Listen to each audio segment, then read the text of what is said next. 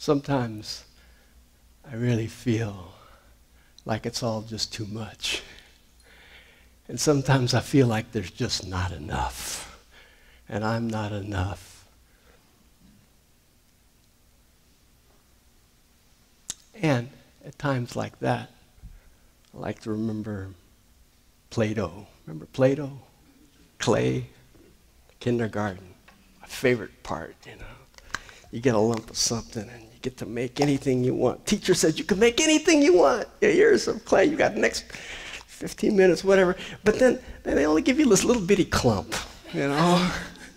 Because teachers only got one box of clay. It's got to go among all the kids in the class. So you get this little bitty clump. I can make anything I want, but it turns out that mostly all I can make is little snakes. Or pathetic little stick figures that really don't look like much. And so then I look over there, and if only I had that color clay, then I could make something. Or if only I had her clay's bigger. She has a bigger lump than mine. If I just had that clay, then I could make something. And all the teacher was trying to tell me that I could make anything I wanted.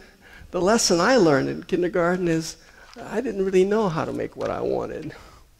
I could only make snakes and bad stick figures, and I didn't have enough clay.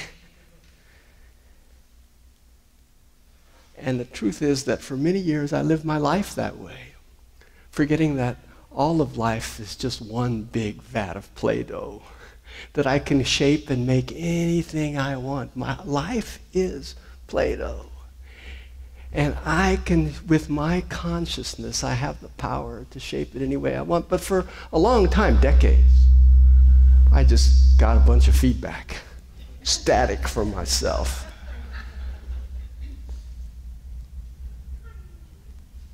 Wow. Yeah.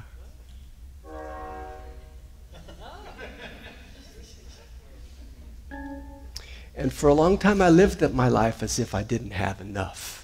And as if I were the victim of other people making the world a Play-Doh around me. I was a victim of the man. I was the victim of the economic system that was dominating the earth and enslaving us for capitalist gain. And I couldn't. There's no way I could win. Just an artist, all I could do was be mad about it and try to get along with my little bitty clay. Make little stick figures and snakes. But in recent years, I've come to understand that in fact we are powerful co-creators.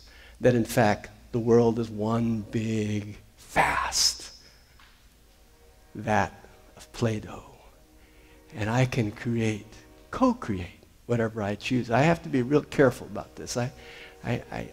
There was a time when I thought I could create my reality, but I've come to understand I co-create my reality with my consciousness, because it turns out there's 7 billion other people on the planet who are also co-creating. And part of my task is learning how to play well with others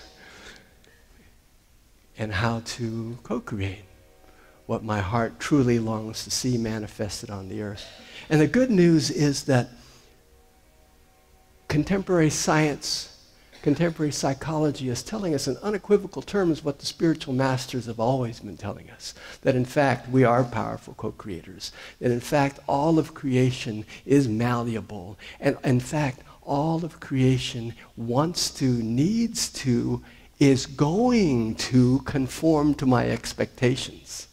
If I argue for my limitations, the fact that I'm a victim and I can't, and all I can make is stick figures and the snakes, and all I've got is this, I'm absolutely right. Argue for your limitations and you'll always be right. And now I choose to argue for my limitlessness. As a matter of fact, I choose not to argue at all. I choose to simply be present with the awareness that I am free and unlimited and can manifest in alignment with the divine at any point that I choose. And I can forget. I can be a victim. I can be separate. I can be small. The universe always says yes. So if I say no, the universe says yes to my no. Absolutely, every time. But if I say yes, the universe says yes to my yes. That is the nature, that is the secret, which is no secret at all.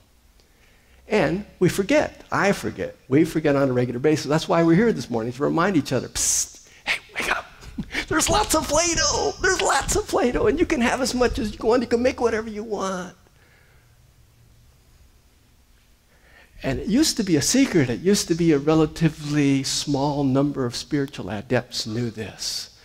And then over time it became part of the mainstream to such an extent that now even the latest issue of Time magazine touts in several articles the fact that thinking you're going to be healthy makes you healthy. Thinking you're going to live long means you live long. Thinking that you can heal yourself means you can heal yourself. And it's not just namby-pamby, hippy-dippy thinking. It is proven scientific fact that we absolutely have power to co-create our realities, to heal ourselves and to heal each other, and that there is no reason whatsoever to think otherwise. And how many of us walk into the store saying, I'm looking for a new suit, but I kind of only have a suit that's pink, and it can only be a suit that's size 32, and it can only be a suit that's made out of silk fabric, and it can only be a suit that's made out of pink silk fabric made in Singapore, in the United States. Can't be made anywhere else, and it can only come from one state in the country. And I can't find a suit that works for me. When, in fact, God is calling me every single moment of every single day to remind me, one size fits all. Everything you want in the universe is here for your asking, if you're willing to open your blinders and see the vastness of creation that's waiting. Time and again, we like to tell stories about our problems. We like to tell, we just love to tell all the things that are wrong with us. It's just amazing. I like telling stories myself. I like telling stories in which I overcome. And you like telling stories about overcoming too. That's why you tell at long length to your friends. When they ask, how are you? You tell them at long length about your doctor's visits. And you tell them at long length about the difficulties you had with your mother-in-law or the difficulties you had with the kids and how you overcame and you didn't.